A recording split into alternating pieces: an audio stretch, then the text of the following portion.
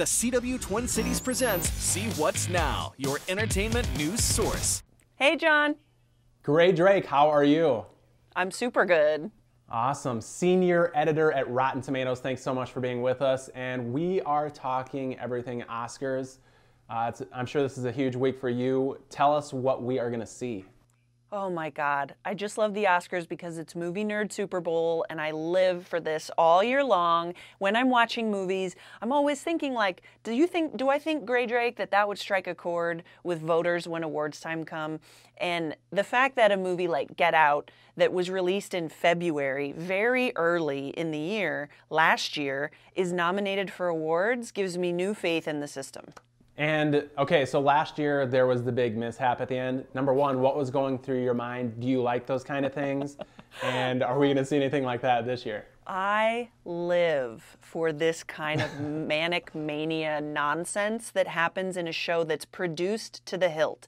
Like, they work very hard to assure that nothing like that would ever happen. But you know what? They didn't account for Warren Beatty and Faye Dunaway. Listen, Bonnie and Clyde don't live by your rules. And they read what they wanted to read. Was it their fault? Whose fault was that? This was eventually attributed to the accountants, who are very intense about the process because it's very important. And as I understand, the gentleman that is said to have contributed to the event has been severely disciplined and might not even be there this year. So when it was he happening, kicked out of the country? Right, we have shunned him. Okay, he can't get a table anywhere in LA restaurants. All right. Are we going to see anything crazy this year that you know of? I mean, I know those things you can't really predict, but have you heard as far as like any of the skits or any of the comedy? Is there going to be political? Is anything crazy going to happen this year? Or do you think they're going to kind of go try to play it safe now because of that? I always really hope that something crazy is going to happen because those are my favorite moments. I really love when the unexpected happens and people are really excited about winning, or when there's a great kind of lead-in to an award that's well written. And I think Jimmy Kimmel is just the guy to provide that kind of stuff. I think that on his show every night, he talks about things that are going on in the world, but he does it in a really funny, embracing way. And I love that stuff, so I'm really looking forward to Sunday. What was your favorite movie of the year? Oh my God, that's so mean of you to make me choose like that. One of the most memorable films is actually nominated for Best Picture, and it's The Shape of Water. Yeah, and, I've heard that's really good. Okay, so you haven't seen it yet. So let me explain to you that directed by Guillermo del Toro, who I think is going to win Best Director, this movie is essentially the creature from the Black Lagoon. If the creature fell in love with the lady, but she was totally on board with it. And I love that idea. It was really exciting. It had thriller elements, a really great villain, but it was also super romantic, and I bought an annual pass to SeaWorld because of it. Very cool. I love SeaWorld. I used to work there. That's a story for another day. My next question is Black Panther really that good? Uh-huh. If you haven't seen it yet, you are missing out. It lives up to the hype? Yeah, and it surpasses the hype in certain ways because what I really liked about Black Panther was that it's this story and it's a superhero movie and it's exciting in all of those ways. So you can watch it and it's like car chases and explosions. But at the same time, they're great, rich characters. And I was really surprised that Black Panther himself, played by Chadwick Boseman, was the least interesting character out of all of these incredible supporting cast members.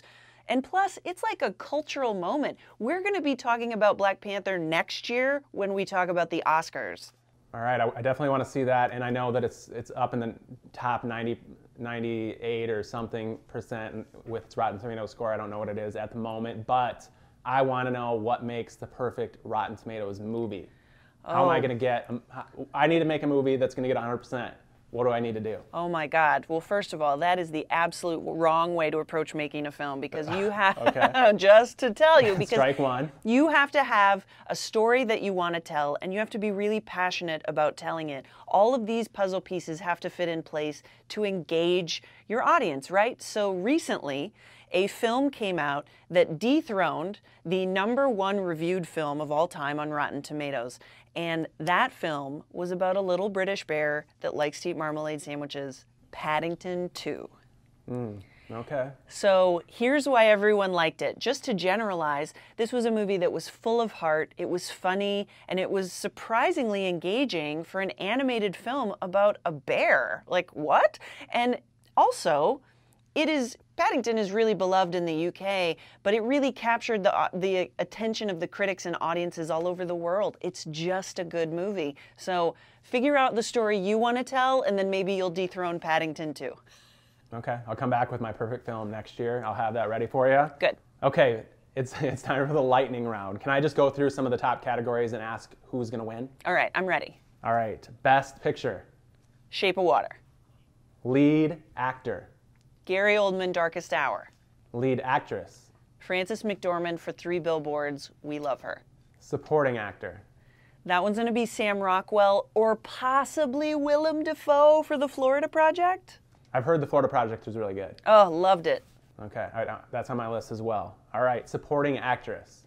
Allison Janney for I, Tonya. Special mention goes to the parakeet that she has on her shoulder during the film as Tonya Harding's super mean mom. All right, very cool. All right, well, best interview ever. Yay! Is it this one? Is it this one? Oh, I Yes. already took the award. I thought you were just giving it to me. Oh, you got it. You won. You won. All right, well, Grae Drake, thank you so much for being with us. And we're definitely pumped even more now about the Oscars after getting that little preview. So thank you very much for that, and have a great day. Thanks, John. I'm looking forward to giving you a golden tomato someday. Oh, I can't wait. Thanks.